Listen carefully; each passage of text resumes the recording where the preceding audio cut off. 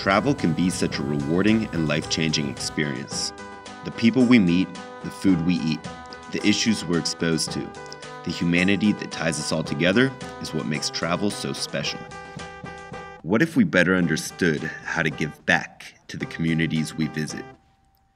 What if we all became conscious travelers? Many of us strive to act in environmentally and socially responsible ways at home, but aren't always aware of the impact we have on the places we visit or how we can support them. That's where iSeeiTravel comes in. iSeeiTravel is an innovative new media company that encourages conscious travel. We produce documentaries on responsible travel and media services within the tourism industry. This is the Osa Peninsula, Costa Rica.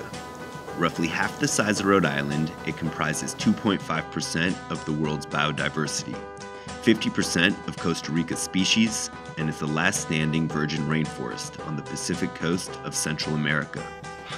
National Geographic recently named the Osa the most biologically intense place on Earth. Let's see if we can find some toucans up here.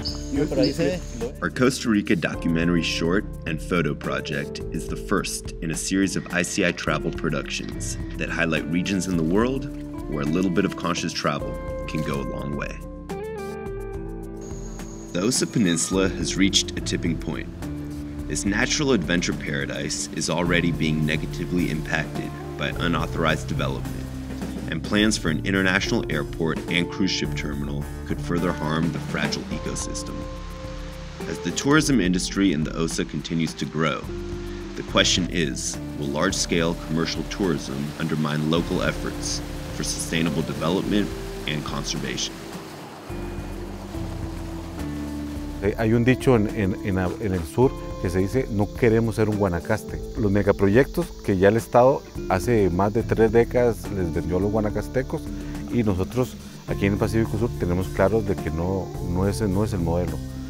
20 years ago, the northern Guanacaste region, a mecca for vacationing Westerners, was an undeveloped treasure of white sand beaches and abundant wildlife. While much of Guanacaste still embodies these elements, foreign investment and development have since changed the landscape dramatically. Mi nombre es Didier José, de acá de Guanacaste, una zona que en los últimos 20 años ha sido muy impactada de los dos bandos, positivamente y negativamente en el turismo. Impacto negativo, drogadicción, prostitución, muy caras las tierras.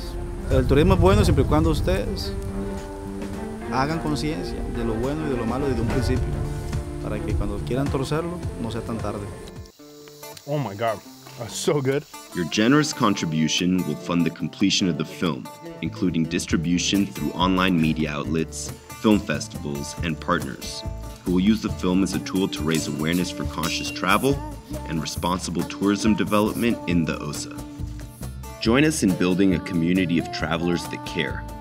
Support this project and get an original iSeeiTravel photo book, a snazzy t-shirt, or even a spectacular eco-lodge adventure in Costa Rica.